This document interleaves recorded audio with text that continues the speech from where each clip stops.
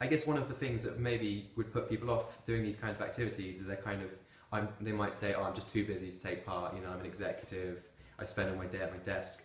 What would you say to those people? What do you think they're missing out on if they don't take part in these kinds of activities?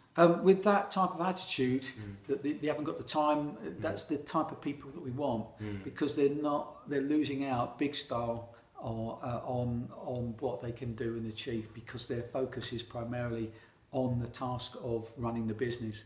If they could step back from that and appreciate the other things that are going on, they would be able to enhance their colleagues' performance and work much more efficiently and understand the problems that they may be creating in their environment, and enhancing their performance and overcoming those problems. Yeah. So it really is, companies are missing out if they're not. Absolutely. When I hear someone say, oh, we don't need that, that's exactly the type of person that we want on board.